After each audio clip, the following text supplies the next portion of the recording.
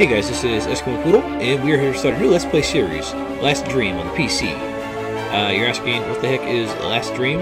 As far as I can tell, it is a indie RPG in the Super Nintendo style that was made by a team of roughly 50 people, maybe a little less, in the RPG Maker series of games. And you're thinking to yourself, okay, so why the heck are you playing this RPG Maker game? Apparently it's done extremely well. It's got really good reviews on Steam from what I've seen here, and it is supposedly a callback to, what is it, old Super Nintendo RPGs, but with a lot of good stuff added to it. So I'm going to give it a shot. If we like it, then there is also a sequel to it. I did get this game in a bundle from Fanatical.com, I think it's .com, which is basically a website where you get bundles of PC games for cheap. Like this game, the sequel, and I think like 5 other RPGs came out. It was like a bundle for like $2.50 or something like that. So a really good deal, assuming the games are actually good, which they probably are. But yeah, we're going to go ahead and give it a shot, and well, let's see if we like it. I mean, heck, we liked, Cthulhu Saves the World and Breath of Death 7. So, this is probably going to be pretty good. From what I've read, it's supposedly a 30 to 40 hour game. Lots of side quests that people said there should be lots of fun there. Let's go ahead and get started. I don't think there's a hard mode, is there? No? I already did all this. I already did all the setting stuff, so I'm not too worried about that. Actually, can I see if... Let me see. Gamepad mapping. Can I do... There you go. Let's do that. Let's do that. That. So there we go. Okay. No. That's not quite what I was trying to do there. Shoot.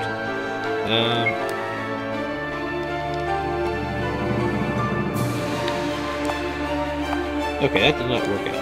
Let's do that. Okay. Crap. Start. That's not working out here. I think I may have messed something up here. Ah, shoot.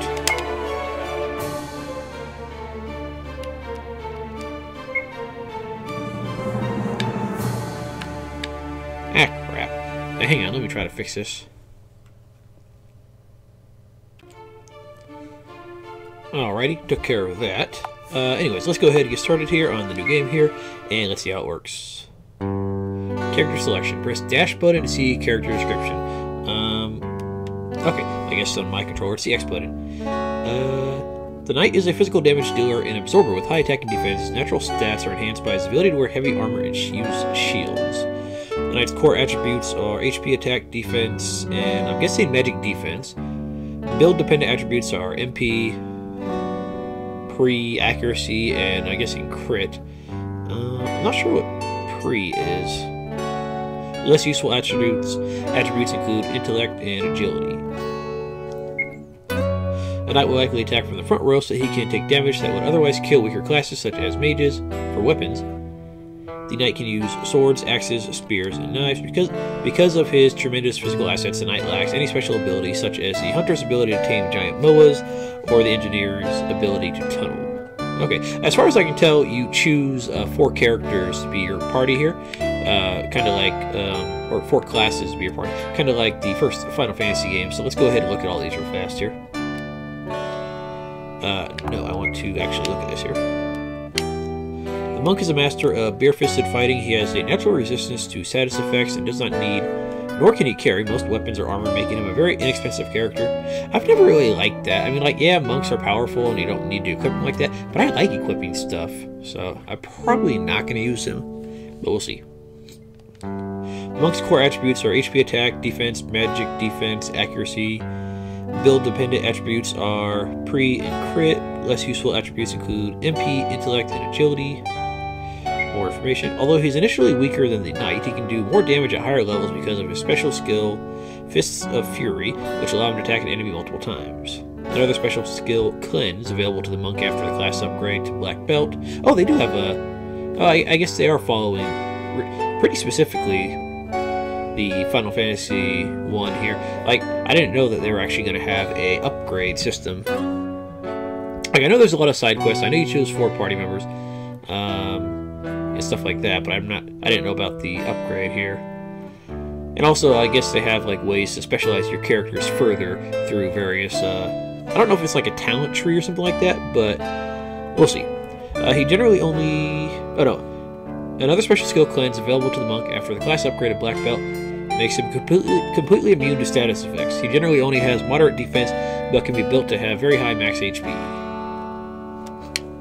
The Thief is the key to a strong economy. His true strengths lie in his ability to steal from enemies and pick locks in town without arousing suspicion of the city guards. Thief's core attributes are HP, MP, defense, magic defense, accuracy, pre, and agility. Crit is a build-dependent attribute, and intellect is less useful for him. Before the class upgrade, the only weapons that the Thief can equip are knives and whips. However, he can equip heavier armor, allowing his defense to be higher than the engineer or mages. After the class upgrade, the Thief becomes a ninja who can equip swords, spears, and shields. The ninja's late game physical defense is behind only the defense of the Dark Knight and Sage. His base parameters build at moderate cost, but he can increase his agility and, preemption very quickly, making him important for running from enemies or getting preemptive strikes on enemies. Okay. The Hunter's strengths, unlike most other classes, lie outside the battlefield in Moa taming and scanning. The Hunter is a mediocre warrior who can only use bows, but she is still able to wear heavier armor. The Hunter's core attributes are HP attack, defense, medic defense, preemptive, and agility. Build-dependent attributes are MP, accuracy, and crit. Less useful attributes include intellect.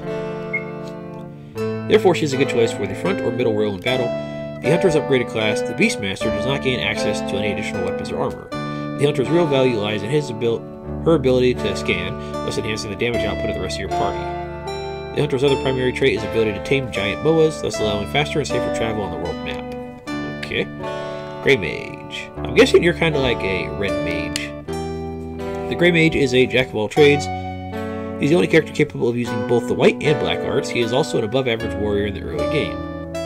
The Grey Mage's core, build-dependent, and less useful attributes are dependent on his style of build. Knight, Black Mage, or Blended Knight Mage. See the Knight and Black Mage descriptions for their attributes.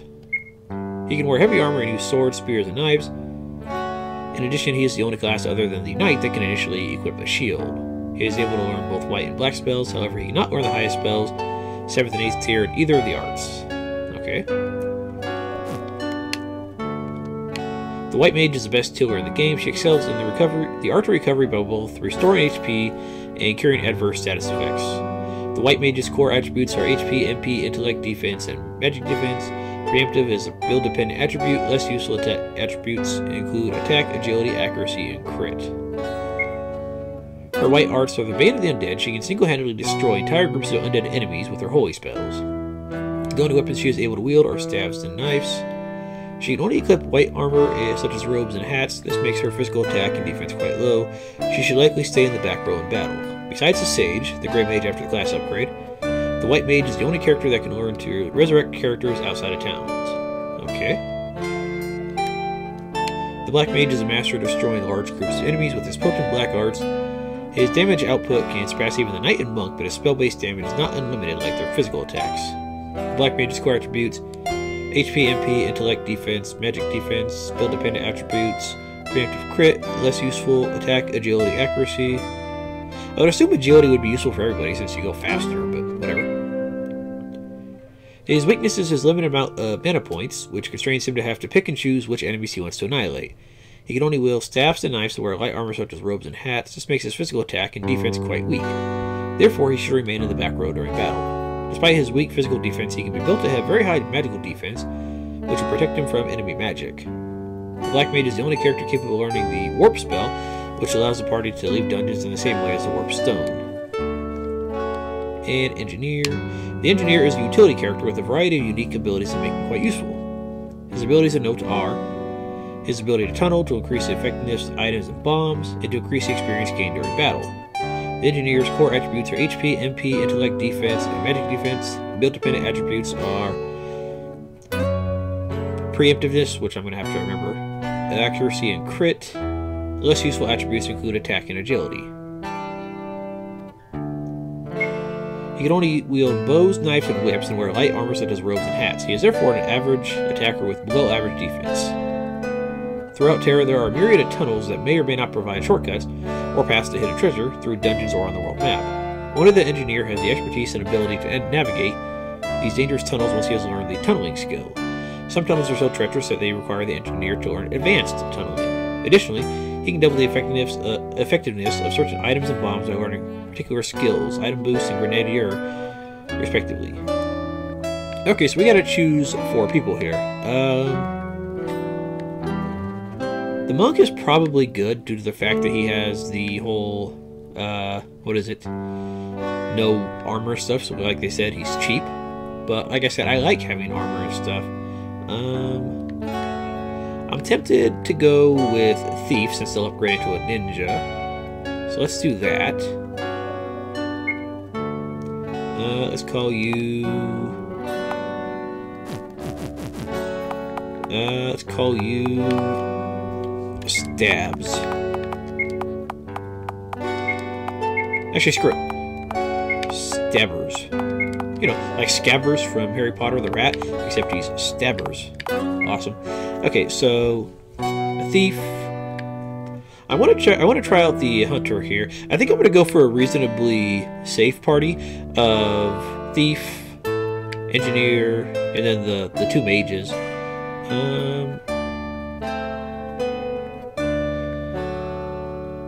I don't know how it's going to work out, but we'll figure it out. So let's do it. Engineer, let's go ahead and call you Sid. Why not? I mean, I know you're not technically Sid from Final Fantasy, but he's an engineer for the most part, or a ship mechanic, or something with wrenches and stuff. So that works out pretty good, I think. White Mage. Let's call you... let's see... I think I got it.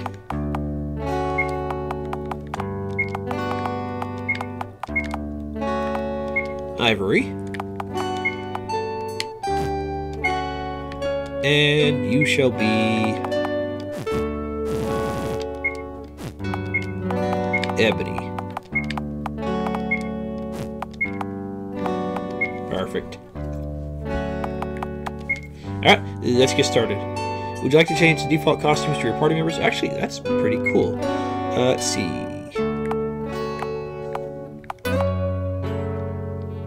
Yellow.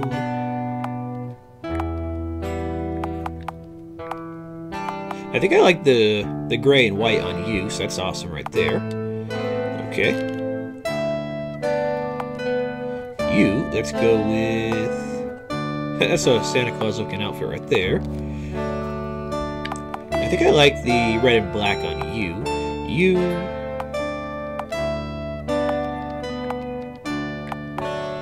I kind of like the snowy look there. But for you, I think I'm just going to stick with the classic because, well, it works out fine. Let's see. The Black Mage... I like that one right there. You can't see anything except for his eyes. I love it.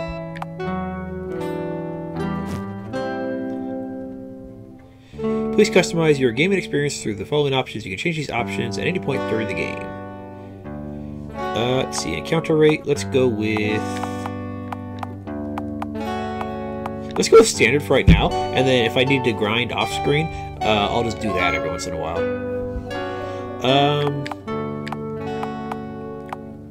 Let's start with just regular hard here, and then if it's too easy, we'll switch it up to very hard and legendary, because I don't know how tough this game's going to be, but we'll figure it out. I'm going to go ahead and put save anywhere, just for the fact that, well, it makes my work here a little easier here. Cutscenes, of course. Of course I want to watch the intro. What are you talking about?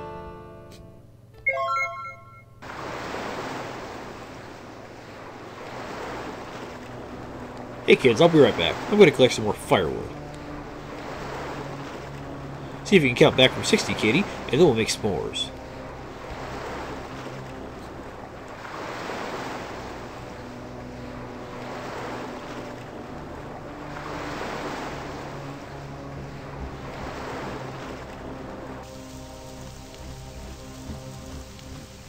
Better head back. Looks like a sudden storm has arisen.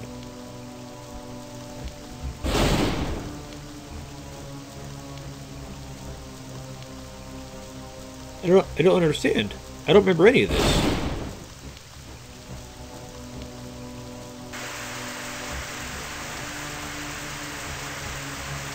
What is this?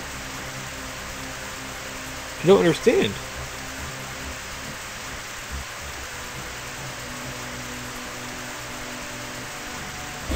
Help! Could it be? Where are you? Please, where are you?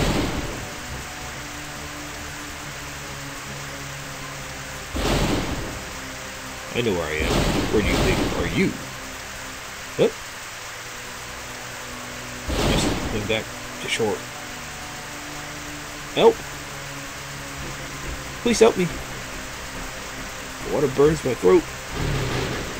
My only regret is leaving my kid's father was... Ah!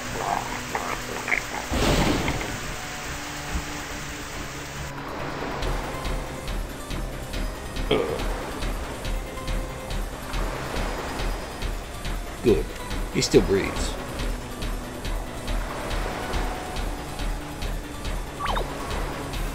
My head. I think he's gone. Is someone there? Help me, please. You're lucky to be alive. I need to get you back to Oakwood. Can you stand? I think so.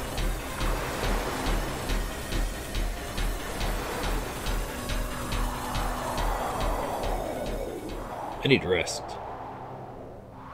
How much further is it to this town? Oakwood, you said. We're getting close now. It's only another 5 miles. Only another 5 miles? Alright, I guess I can make it that far. Yes, let's keep moving. These woods can be dangerous. What the hell was that? I don't know. Let's get out of here.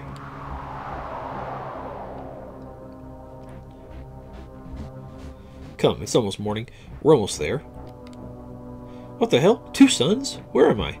Okay, I've heard a lot of fantasies with 2 moons, and that makes sense. Because, well, they're orbiting the planet or whatever. But I don't know how 2 suns would make any sense at all, because they'd have to be still pretty far apart for them to not be, you know, colliding towards each other due to the gravity of the 2. And, you know, not just baking all the planets in their orbits. So I don't know how 2 suns would actually work out pretty well. Calm down. I know it's confusing, but I don't believe you're ready to hear the truth yet. Let's just get back to town. Calm down? You've got to be kidding me. As I see it, you don't have much choice but to trust me. Fine. Let's move.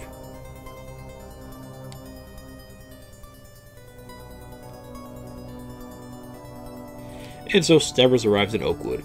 Our story starts a year after that fateful day. In the previous year, Stavros has befriended 3 locals who help in weapons training and beast hunting in the sewer and around town. Stavros still has little idea where he is, and Dante refuses to reveal what information he seems to have. The journey is started by what appears to be a small event, the kidnapping of Dante's daughter. And so the 4 reluctant warriors, Stavros and the 3 locals, start their journey not knowing what awaits them. Play through a short tutorial? Sure, why not? Yeah, as far as I can tell, the story for this is the main character gets transported to this world somehow, and he's got to figure out a way to get back home, but, you know, stuff happens. Welcome to Terra. In this tutorial, I'll explain everything you need to know to start your quest. Nearly all game settings are controlled via the settings menu. All the settings are saved when you exit. It will automatically be reapplied when you continue playing, obviously. Start by learning to configure the in-game menus. Okay, we don't need this. Let's get rid of this real fast. Auto dash, fast forward. Dash and fast forward options can be toggled to require the button to be held or whether to be automatically on at all times. Furthermore, you can also change the fast forward speed.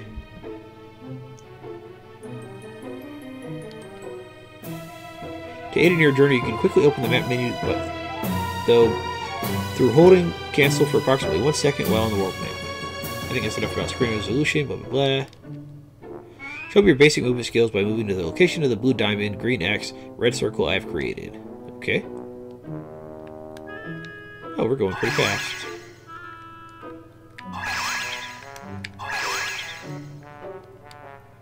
Do you know you can move very quickly by dashing? Hold down dash on your keyboard or gamepad. Okay, I've actually got that just, what is it, on default there. Some of your dashing skills by moving from the red circle to the blue diamond in less than 3 seconds. I got it. Blah, blah, blah, movement. Another important control is cancel, with mapped to X on your keyboard by default. In addition, you can open the main menu with menu. Finally, you can quickly switch between characters by using page up and page down to move left and right respectively between characters. You can remap your controls at any point by accessing the settings menu. Okay, good stuff. And there was a typo, it said Mew instead of menu, but whatever. Let's see. There's one thing I want to do here, actually. Let's see, dash key, where is the dash key? X, I don't really care about that. I want to change these to...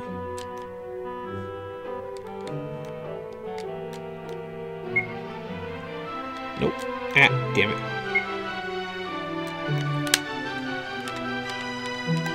It's not letting me. Okay, you know what? Why aren't you letting me do this? There we go. Ah, it won't let me do it. Okay, never mind. I was trying to put it to the triggers because I prefer those on. I prefer those to the shoulder buttons, but okay, if it's not going to work, it's not going to work. Okay. Alright, buddy, what else you got there? Okay, blah, blah, blah. Okay, that's everything there. Might as well do this quick tutorial just in case. That little screen tear is... Let me try this here.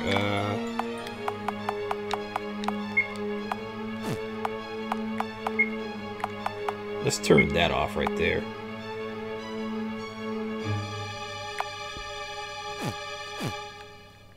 No, that's still doing that.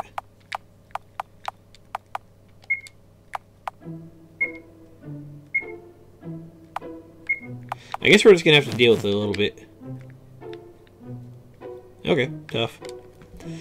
Okay, basics of movement, exciting. Need to be well stocked to survive your journeys. Treasures bound in the towns and dungeons that you'll visit. Create a treasure chest for you. Open it. Okay. Yeah, I'm not really digging that screen tear there at all. But then if I go to non-full screen, you know what? I'll worry about that later. Proud owner of 5 shiny gold coins. The treasure chest was unprotected, as is the case with all chests found in dungeons. In towns, it's a very different story. Townspeople often hide their valuables in a locked chest, and therefore you will have to pick the lock on each chest to access the contents. Excuse me. If you have a thief in your party, he will be able to pick the lock without ever arousing suspicion. However, without the thief, your chance to be caught by the city guards will increase as you pick more chests. Without a thief, your chance to get caught by a city guard starts at 1% and increases by 1% for each chest you open in town. So keep in mind that your chance to get caught is shared across all towns. Therefore, if you open 5 chests in Oakwood, then if you try to open a chest in another town, your chance to be caught will be 6%. Chance to be caught is known as your wanted level and can be reset for a price at the Thieves Guild hidden somewhere on Terra. Create another chest for you. This one is locked as any chest in town will be. Please open it. Attempted to pick the lock. And picked. And a potion. Awesome. Very good. You'll notice that a text box displayed the text attempting to pick the lock. This will appear each time you open a chest in town. Remember, if you have a thief in your party, you will never arouse the suspicions of the city guards and will always be safe. Without a thief, you run the risk of having to fight the city guards with each chest that you open. Okay, cool. You've learned about acquiring treasures, but you can't use the items you gain from treasure chests without understanding how to use them through the menu. Okay, that should be easy enough. And I like how it shows experience as a percentage right there. That's pretty nice. In-game menu, upper left, menu options, items. Okay, easy enough. Equipment. Okay, this seems like easy enough. Skills. You can learn the skills with acquired skill points as well as view and use earned skills. Lastly, you can equip skills to skill slots so you can use them in battle. Okay. Fourth option is level up. Here you can assign the ability points that your characters earn when they level up. Okay. Unlike many games that have predefined parameter increases for each character upon level up, Characters in the last stream will gain a preset amount of AP at each level up. That's nice. You can freely distribute this AP between various parameters. Okay, so you can like choose your own stats. Okay. Bestiary, that sounds pretty nice. A hunter with a scan ability allows you to see the precise enemy parameters after scanning an enemy. Battle macros. This option allows you to set a macro or predefined collection of commands that can be issued to all your characters through a single command. For example, if you wish for all your characters to do a regular physical attack, you can set such a macro inside the Battle Macros menu option and select it while in battle to save time. Here you can collections. Here you can see data on treasures collected, equipment synthesized, fish caught, puzzles completed, buried treasures, all sorts of other good stuff. Achievements. Okay, that sounds easy enough. Option is rows. Choose the rows in which your characters stand during battles. The row in which your character stands affects the probability of that character being targeted by enemies, with the front rows being targeted more often. Okay, cool. More menu options. Game options. Okay, easy enough. Party. Remove characters from your party if you want an additional challenge. Not really going to try that too much, but we'll see. Settings again. Tutorial. Okay. Cutscenes. You can rewatch them all. Okay, very nice. Maps. Sleeping bags, tents, and cottages can be used via the camp menu option while on the world map to save and partially restore your HP and MP. Camping only works on the world map. Okay, cool. I hope that brief synopsis of the main menu was helpful. You can now proceed to the next area to continue the tutorial. Apparently this tutorial is a little... it looks like the screen tear really only happens when you actually move between... No, it actually works. Never mind, it works. Or it's there, I'm sorry. I don't know if you guys will be able to see it, but if you do, well, oh well. By the way, when you spend skill points to acquire passive skills, you don't need to equip them. Now that you have had a brief summary of all the main menu options, you will have the option to explore the full tutorial menu.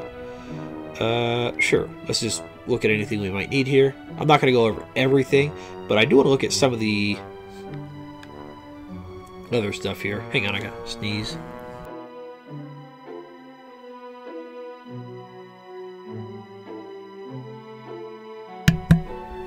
Alright, New Game Plus and Reborn. When you begin the game, you are presented with three options: New Game, Low Game, Quick Game. After you have beaten the last stream, you'll have two new title screen options: New Game Plus and Reborn.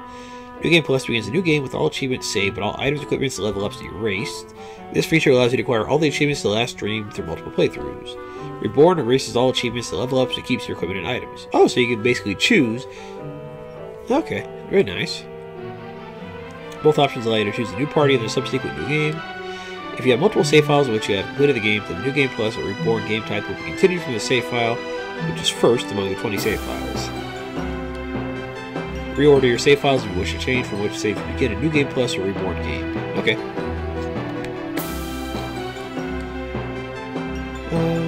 Oh, this is just telling the same stuff as character creation, I guess. The Abyss. Once you have acquired the ship, you can sail freely around Terra. However, many of the locations require you to become much stronger before you can safely run. When you have acquired Kali's Medallion, you can enter the Abyss. The Abyss is the largest and deadliest of dungeons on Terra. A peculiar property of the Abyss is a distortion field that weakens your characters upon entrance. The distortion field also means that you must leave all the items and equipment that you have acquired outside the Abyss because they would otherwise disintegrate. Inside the Abyss, your party will start itemless and at level 1, except for the most basic set of equipment. There are a variety of special objects and treasures in the Abyss. Red treasures contain items such as weapons, armor, and consumable items. Items from red chests can only be used inside the Abyss and will disintegrate upon exit. Green treasures contain special weapons, armor, and accessories that are for the most part unique to the Abyss. Treasures are the only ones which can be taken outside the Abyss.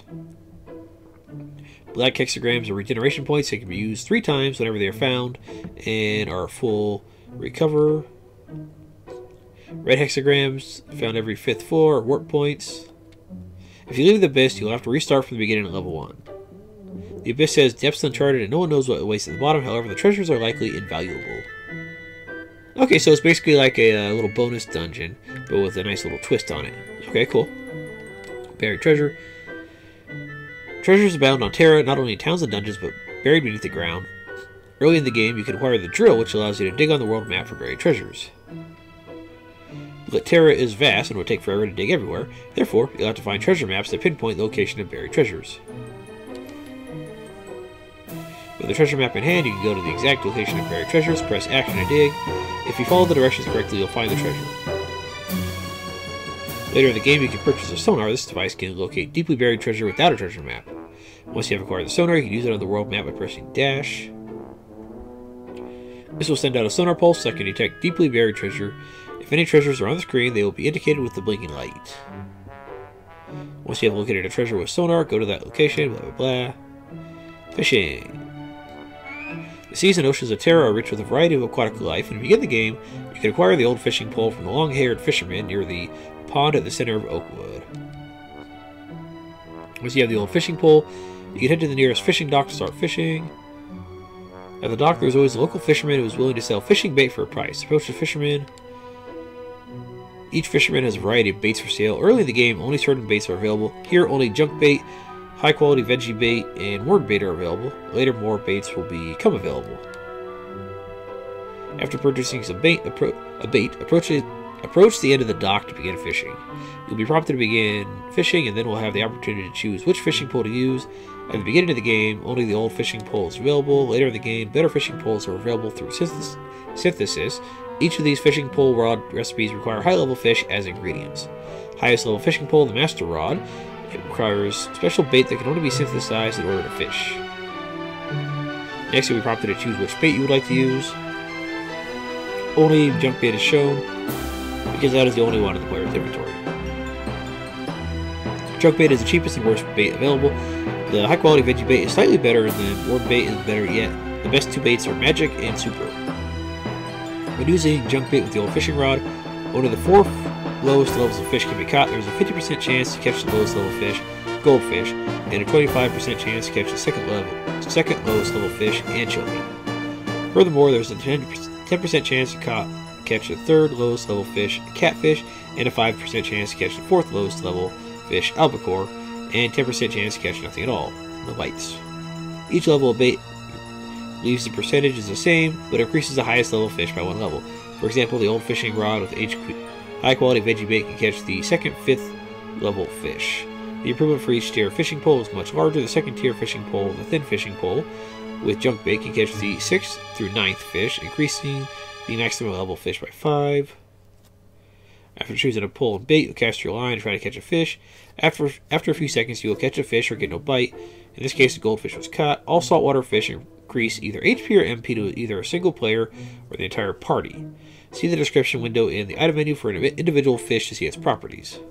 Later in the game, better fishing rods will allow you to catch other types of fish, such as ice water, freshwater, and high-level fish that have different effects from saltwater fish. So they have like little stat options. Okay. To allow easier fishing after you catch a fish or get no bites, you'll have the option to use the same fishing pole and bait. The section option allows you to fish again, but choose a different pole and or bait. Okay. Fishing may provide minimal results at the beginning of the game, but a master fisherman can catch the giants of the sea, which have healing properties incomparable to any other items available. Okay. Let's see, abilities. Oh, this just gives you primary skill for monk is a Fist of Fury. At level 13, the monk can learn the skill, which allows him to attack multiple times with his regular attack. Causes the monk's number of attacks to be a function of his accuracy. For every 50 points of accuracy, the monk's attacks will increase by 1 up to a limit of 7 hits. With this skill, the monk can far outpace the nice damage output in the late game. Level 10, the Black Mage can learn the Warp ability, which functions exactly the same as Warp Stones. Both will allow your party to leave most dungeons and return to the entrance. Warp is just allowed in a few dungeons where special fields prevent it from being used. This is just a revive, I'm guessing. Level 10 revive. Life is made more valuable because there is no purchasable item that could resurrect party members. Oh, okay, so there's no like Phoenix Towns or anything like that. Life will resurrect party members with a small percentage of the maximum HP. Later in the game, Priestess can learn Life 2, which allows full HP. Okay. Steal. Many enemies have items that can be stolen in battle, and only the thief can steal them. Steal is the base skill of the thief that can be learned at level 1. Thief's steal ability is dependent on his agility. Each enemy stealable item has the base probability to steal, which is multiplied by the ratio of the thief's agility to that of the enemy.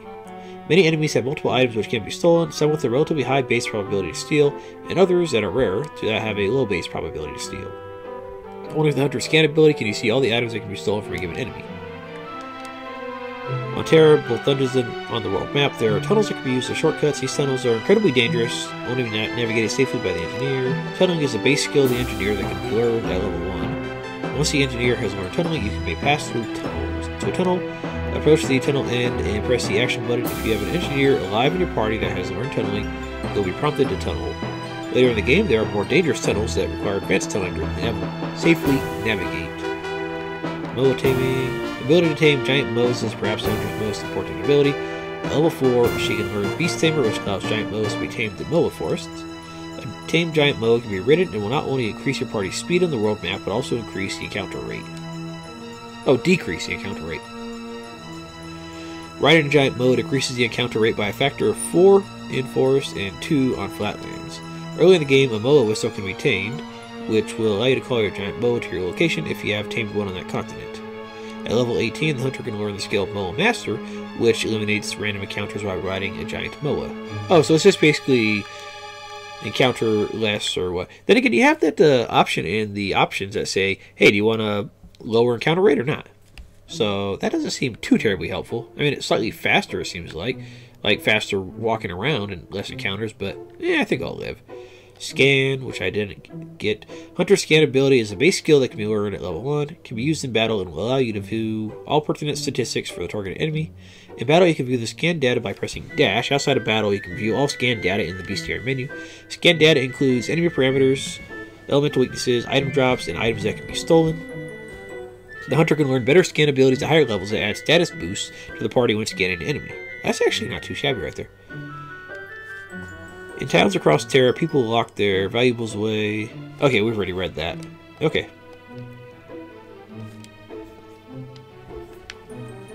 And finally, synthesis, and then we'll be done here. Throughout your journey on Terra, you'll come upon items known as recipes. These items will allow you to take a certain combination of items and synthesize a new item. Item shown on the screen is a recipe for mid potion, which allows you to synthesize mid potions. The first step in the synthesis process is to check the required ingredients. The ingredients can be checked in 2 different ways. First, if you access the item menu and go to the special category, you can see all the recipes you have collected. If you select the recipe of interest, you can see the ingredients in the description window at the top of the screen. For example, mid potion requires a potion and 2 goblin scales. Second option is available only at the synthesis shop, which are available only in select towns. At the synthesis shop, you can see a list of all the recipes you collected in the bottom left-hand window. In the bottom right-hand corner, you can see the required ingredients for that particular recipe. In addition, it will tell you the number of each ingredient that you currently possess. Lastly, this window also tells you the synthesizer's fee for creating that item. To gain additional information about a particular synthesized item, press dash. This function is exactly the same as the item menu, item shop, or in battle.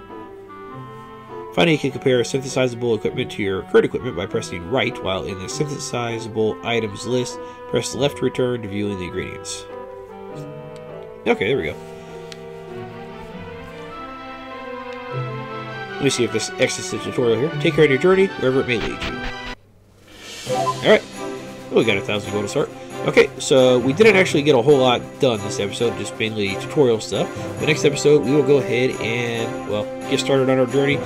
Probably check out the battles and then go to town and see what we can do. So guys, thank you for watching, and I'll see you guys next time. Have a good night.